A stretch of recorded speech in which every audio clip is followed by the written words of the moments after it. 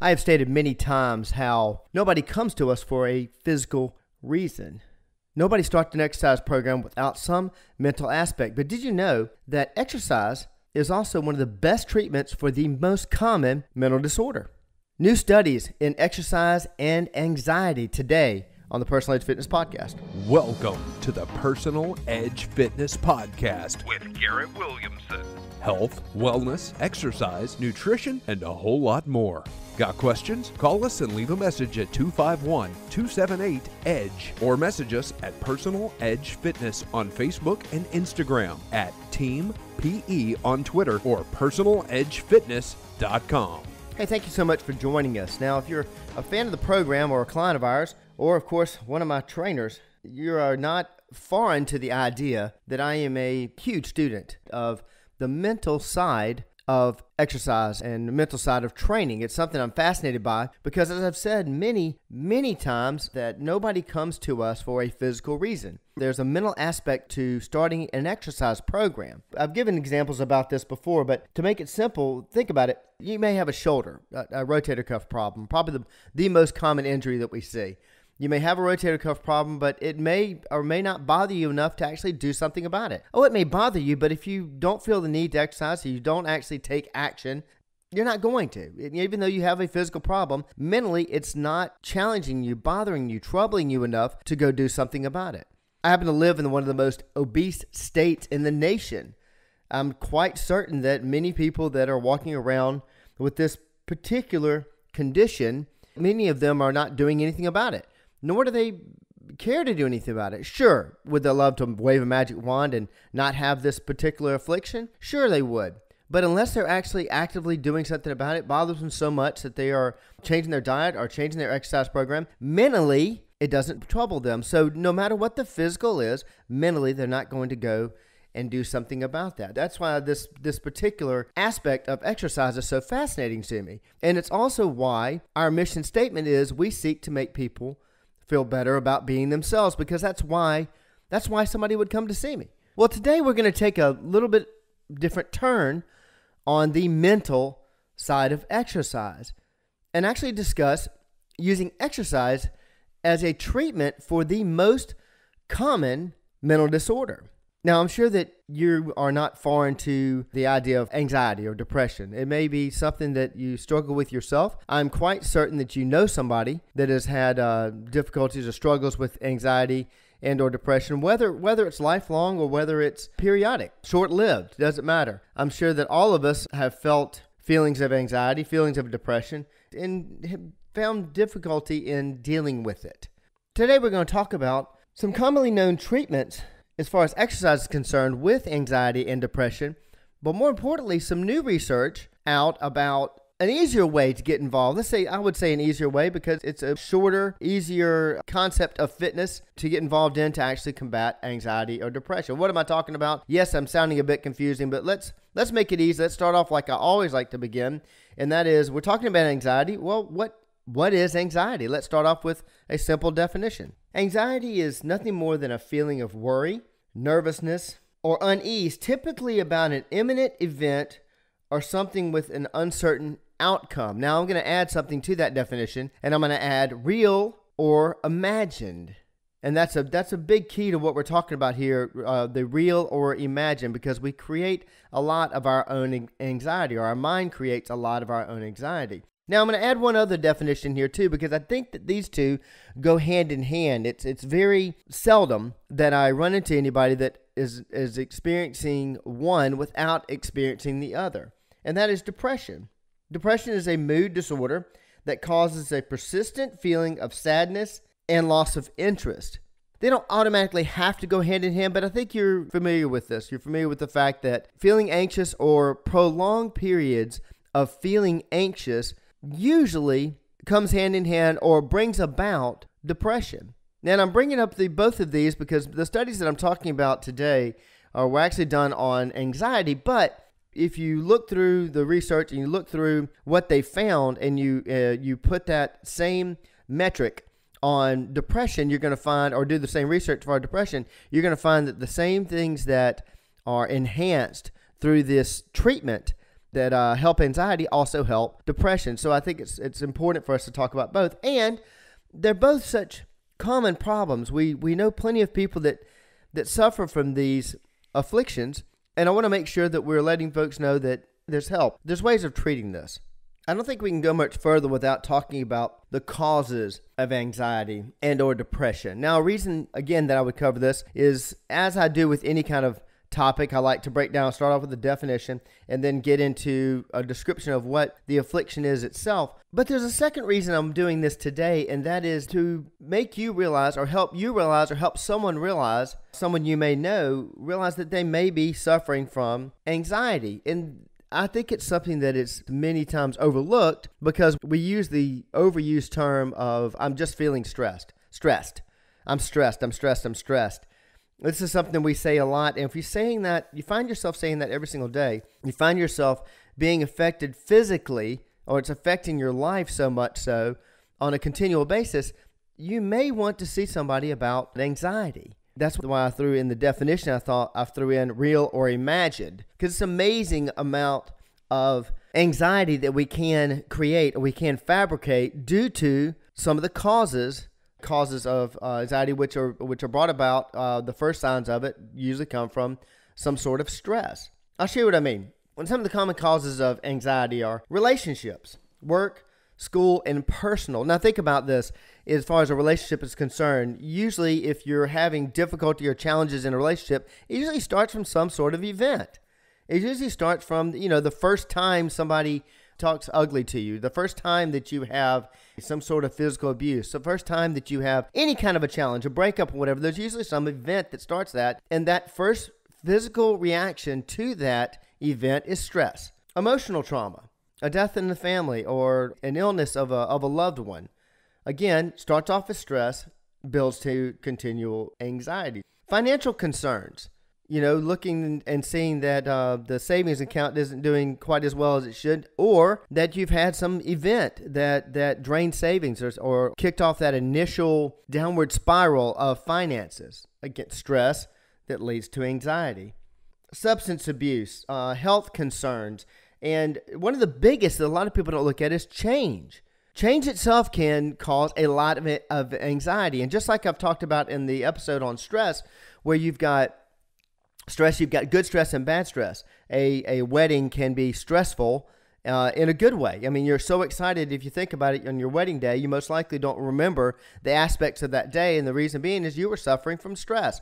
And it was, and we can make all kinds of wonderful jokes about that as far as it being bad stress, but most likely it was good stress. It was a happy time, but that causes the tunnel vision. It causes the same effects that bad stress causes on the body. So change, making some sort of change, whether good or bad, can cause stress, which can lead to, of course, anxiety. Self-image, another big cause of anxiety. And also isolation or rejection. We're not meant to be islands, and so isolation or rejection can also lead to anxiety. And there's one last one. I'm going to save it for a minute, but I'm going to look at all these again and show you the comparisons here and why I bring up the fact that we're talking also about depression. Because difficulties in relationships, emotional trauma, financial concerns, substance abuse, health, change, self-image, isolation, or rejection, all of these, it's not hard to see where all of these can also lead to depression. That's why I think the two go hand in hand. But the last one of these causes of anxiety, I really think should be at the top.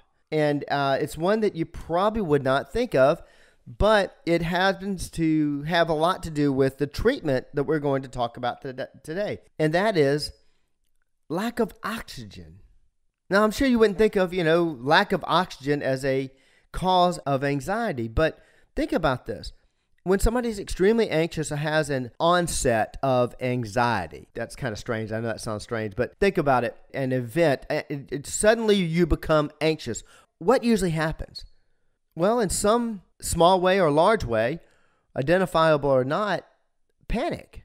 Panic occurs, and if you're familiar with a panic attack, what happens? You start gasping for air. What is happening there is all the functions in your body seem to have become stressed. We have the fight or flight response kick in, which is what we now call stress. And therefore, everything starts to speed up in the body. when everything speeds up in the body, the first thing your body is going to want is, of course, a lot of energy. And as I've said many, many times in the Personal Edge Fitness podcast, the key to energy is oxygen. So if your body's craving oxygen when you're panicked, then a lack of oxygen can also bring about anxiety.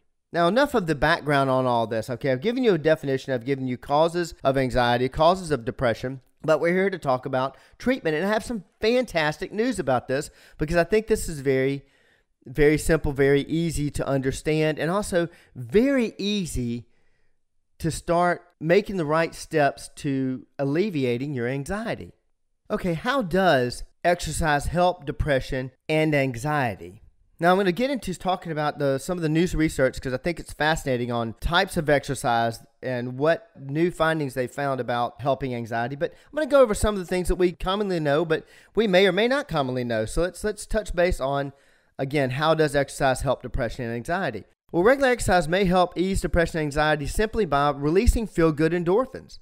It's common that a lot of people will treat anxiety with substances. And I'm not saying anxiety medication as much as I'm saying alcohol, caffeine, any kind of a stimulant. We can go into illicit drugs and the like to talk about how people are trying to do things to make themselves feel better in order to combat anxiety and depression. Well, releasing endorphins is a fantastic way of doing that. And the best way to release endorphins is, of course, through regular exercise. The runner's high that I've spoken about on many occasions. Endorphins it's likened to morphine. It's a chemical that's created by your body that actually is a mood-altering drug. It's why you can be stressed about something, simply go for a walk. It works every single time, and you can actually start feeling better. Taking your mind off of whatever you're worried about, changing your focus, getting dedicated to some sort of exercise, of course, to change your focus and take your mind off your worries and your concerns. It's quite often that I read about benefits of exercise and how, especially when it comes to mental disorders or mental concerns, and it always baffles me that many times after doing studies and they're saying people after they did a analysis or wrote up, usually answered questions after doing bouts of exercise on how they were feeling about their anxiety or whatever mental disorder, they'll say, the scores will change and they'll be more positive about their treatment. In other words, they'll have better effects from it. But many times the researchers at the end of it will say, we really don't want to know why exercise helps us. And I always find that funny because we are well aware that one of the things that exercise does is, of course, increase blood flow. And increasing blood flow, we've seen this time after time after time. The studies for this have been out for as long as I've been alive. That increasing blood flow increases oxygen, which increases energy, which makes you feel better. Period. It's also the reason why people have back trouble and they get up in the morning and say, I get up in the morning, my back's hurting. But once I get moving, I'm feeling better. Of course you are. You've got blood flow increased through your veins, circulation going around your body. Therefore, the muscles around the injury are warmed up and you're going to feel better. This is the same thing for the brain. Anytime you get up and get moving, anytime you increase blood flow, you're going to increase oxygen going throughout the body, and that's going to increase energy. Remember what I was talking about a minute ago about the causes of anxiety, and the one I told you that should be at the top, and that is decreased oxygen. Well, of course, exercise is going to increase oxygen. Yes, I am beating that to death. I'm doing it on purpose, and the reason being is because I think it's something that is well researched.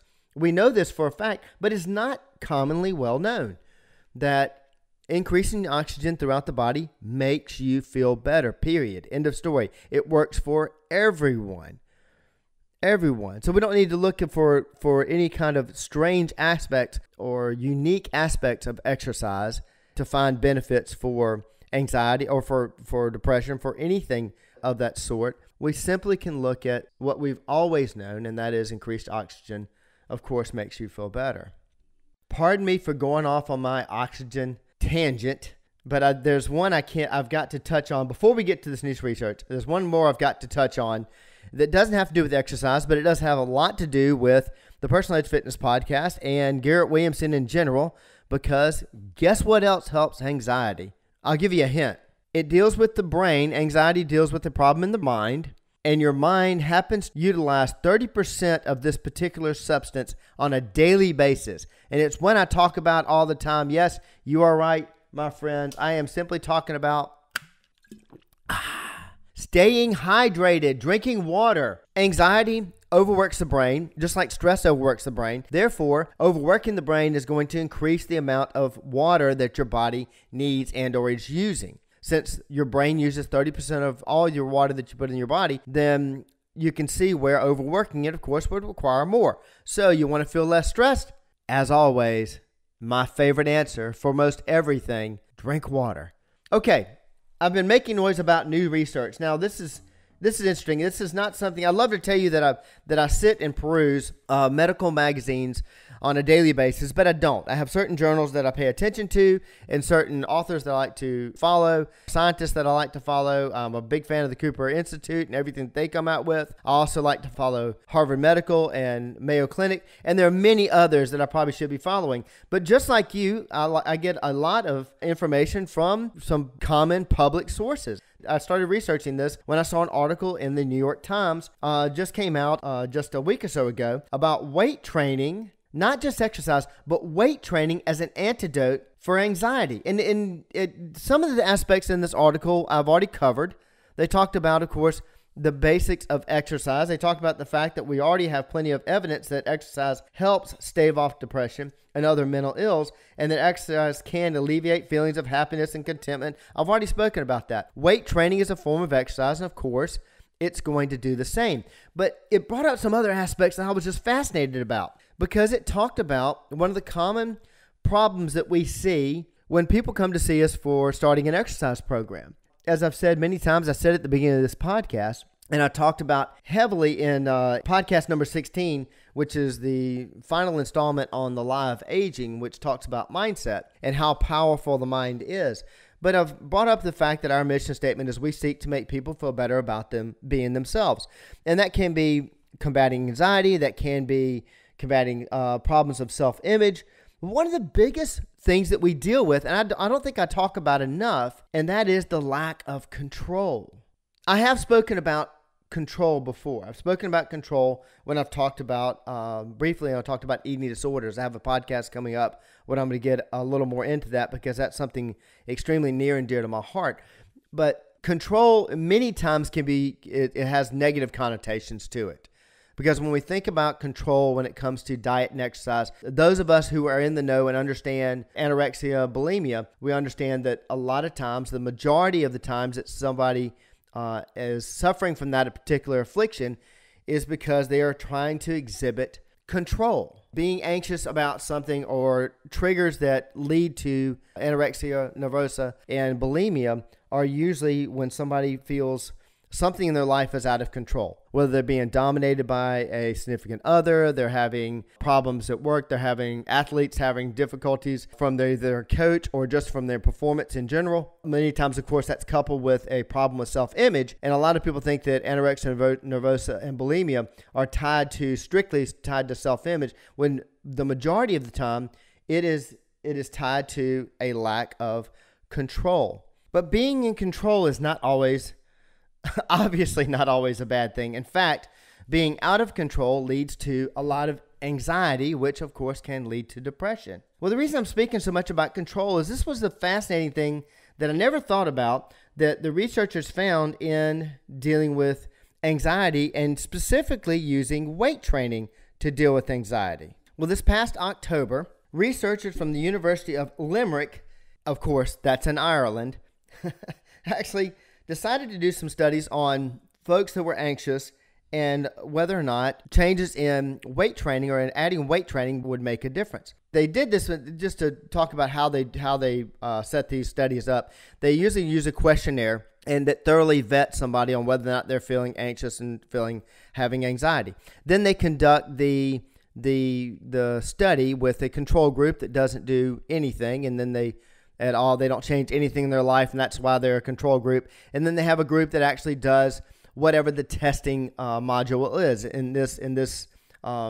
particular instance, it's of course exercise, and they use resistance training. And then at the end, they offer that same questionnaire or one like it to find out if there are any changes. Of course, the control group has no change, but they found out that the testing group they did 20% better on the test of anxiety. They had started with low levels of anxiety to begin with, but felt even less anxious afterwards. Now, let's get back to that idea of control. It's easy to understand if these people were not exercising prior, that because of the aforementioned benefits of exercise in dealing with anxiety, of course, they're going to feel better. But the interesting thing that dealt specifically with weight training was a feeling of mastery, which is a level of control. What they were seeing is they were struggling with the exercises when they began, but as they progressed in the study, they got better.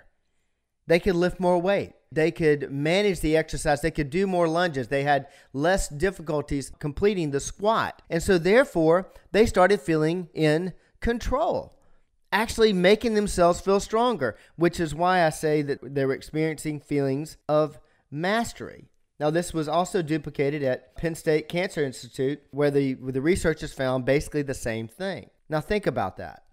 You're anxious about something going on in your life, a change going on in your life. You're anxious about a health condition that you're seeing. And this is something I've seen for years in my practice, that somebody is trying to not only improve self-image or what have you, but what they're trying to do, they're trying to win at something. I actually had a client tell me that one time that got into our Catalyst program, and he said to me, he's a very, very successful businessman, wonderful father, wonderful spouse, grandfather even, and I'll never forget, he told me why he was getting into our Catalyst program. He said, I've had a lot going on in my life right now, and I need a win. I need a win, and I know that if I do this, I'll have a win. I can control this. I can make this better. Well, that person actually went through our Catalyst program, did have that win that he was looking for, and almost every aspect of his life got better. Now, that may sound far-fetched, but it's not. In fact, it's a common story that you see with people beginning an exercise program. There was a lady that actually was not a client of mine. She actually worked at a boxing facility that I worked out in for many years down in New Orleans. And the trainer and I talked a lot about working with different clients, because it's amazing, that particular sport, how mental that particular sport is. You may not know this, but a fighter's first fear when they enter the ring is actually giving pain, is actually hitting somebody and causing pain. It's not getting hit. And so Jono and I sat and would talk about the mental aspect of training and what he actually experienced. I found it fascinating. But he had a client come in who was an introvert, very bright, more or less on the realm of an accountant, I guess you'd say. And forgive me for saying that too. I don't mean any disrespect to my friends who are accountants, but very, very introverted, not domineering, extroverted type of personality, who was a government worker and had been passed over several times for promotions. And basically, didn't fight it, didn't combat it, because this just was not her personality. Well, she happened to be on sabbatical, and she had heard about Jono's place and wanted to make some sort of a change in her life. Again, a very bright person, had done some reading and found out that exercise benefited this, but she chose, of all things, boxing. Well, a fantastic student, as Jono told me. She was incredible. She learned the combinations. She was doing everything technically perfect. And then Jono put the bodysuit on and said, okay, it's time for you to start to actually get in the ring and start throwing some punches and hitting an actual target. And he noticed that when she got in the ring, though she would execute technically fantastic, she would put no power behind her punches, because she was afraid of that confrontation, afraid of causing pain. And this same type of personality was causing a lack of control of her work environment, a lack of control of her life. Because of being introverted and somewhat a wallflower, so much of her life was being controlled by others. Well, Jono decided to use a rather unique experiment, and I think it was brilliant, though it's one that I will not be using myself, but I thought that it was incredible.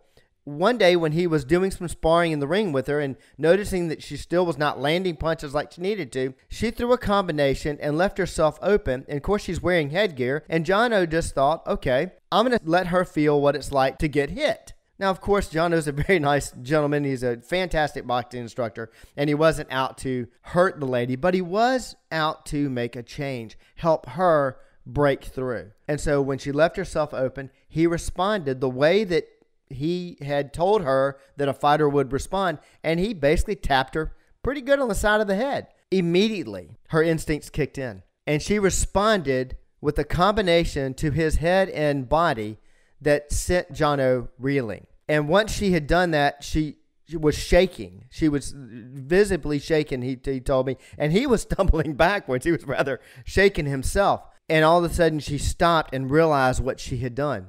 Jono told me she broke down and cried. It was a breakthrough, and everything started pouring out. She started actually talking to him about the problems that she had had at work and what have you. They continued the session, and he said from then on, the sparring sessions completely changed.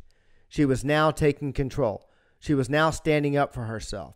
She was now executing the punches and throws as she knew she was supposed to, and as she knew that she had the control and permission to do. She'd given herself that kind of permission. She had finally started to execute control, executing a mastery of what she had learned.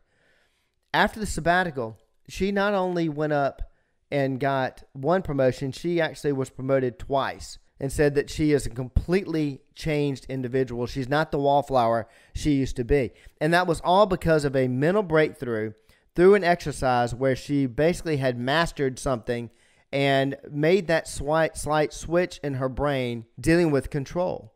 And this is what was so interesting to me about this study. I went and read the study itself, and I thought it was fascinating because they used some very simple exercises. As I've told you about my favorite study that Ken Cooper did called what I call the nursing home study, they used very simple exercises to elicit change. And this study did the same thing. I mean, just some simple lifts, some body weight stuff, mostly squats and lunges. And it was amazing how the subjects not only increase that oxygen flow, increase that energy level going through the body, increase that blood flow, and started feeling better, but they started feeling in control, feeling a mastery. They were actually improving upon the exercises. Therefore, they were getting better at something. Therefore, their anxiety across the board got better. Well, how do you get involved in this? Well, it is simple. It is very simple. I mean, starting everything from, taking it from a cardiovascular benefit of exercise as far as anxiety is concerned, going for a walk. I've told this story many times where when I was opening Personal Edge, the challenges that I was going through of actually starting a physical plant, even though I'd had my own business for years, was a major, major challenge. A lot of things that I'd never experienced. And I would go out for a walk every single morning strictly to deal with the anxiety that I was feeling. By the end of the walk, I felt better because I had endorphins released, I had oxygen increased and what have you. So therefore, the exercise had benefited my anxiety. That's one thing you can do. But if you really want to go for this feeling of mastery, conquering this, making this change, I highly recommend resistance training because it is something that can be objectively measured. Am I going up on bench press? Am I lifting a heavier weight than I was before? Am I getting better? Am I able to do more repetitions of this exercise than another exercise? Now, you can see that in cardiovascular, but there's a different feeling when it comes to resistance training. And for that, of course, as always, I'm going to recommend give us a call. We're more than glad to help you set up the right type of program with measurable changes so that you can start to feel and elicit that control that you may need in order to deal with anxiety. Obviously, having a master's degree in fitness management and being a personal trainer for 29 years, I am a huge fan of fitness. But when you know the problems it can solve and the changes it can make to someone's life, it makes you even happier to be involved as an instructor of this particular modality, I guess you'd say. Folks, I appreciate you listening to me. If you're interested in any more of this information, feel free to contact me at Garrett, Garrett, at personaledgefitness.com. You can call us at the Mobile location. I'm typically there during the week at 251-341-0927. And you can reach out to our Eastern Shore manager, Josh. He'd be more than glad to help you at 251-651-0927. Check out our website at personaledgefitness.com. You can contact us there or, of course, through our Facebook page, Personal Edge Fitness. Combating anxiety and depression with exercise, especially resistance training. One more way that we help you find your own level of wellness. Have a great day. Thanks for listening to the Personal Edge Fitness Podcast with Garrett Williamson. Subscribe now and be a part of the show by calling 251 888-278-EDGE or message us on Facebook and Instagram at Personal Edge Fitness or at Team PE on Twitter, and visit us at personaledgefitness.com.